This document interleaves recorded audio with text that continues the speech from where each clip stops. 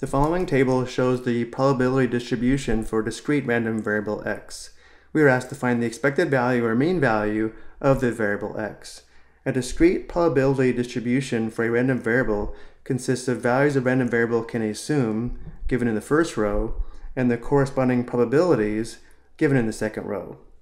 The mean value, average value, or expected value of the random variable x is e of x equals the summation from I equals 1 to n of x sub I times the probability x equals x sub I, where x sub I represents the values the random variable can assume, again given in the first row, and the probability that x equals x sub I are the corresponding probabilities given in the second row,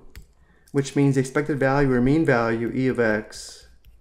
is equal to the first possible value of 1 times the corresponding probability of 0.3 plus the second possible value of 2 times the corresponding probability of 0.5 plus a third possible value of 3 times the corresponding probability of 0.2. Simplifying, 1 times 0.3 is 0.3, plus 2 times 0.5 is 1, plus 3 times 0.2 is 0.6, giving an expected value or mean value of 1.9. I hope you found this helpful.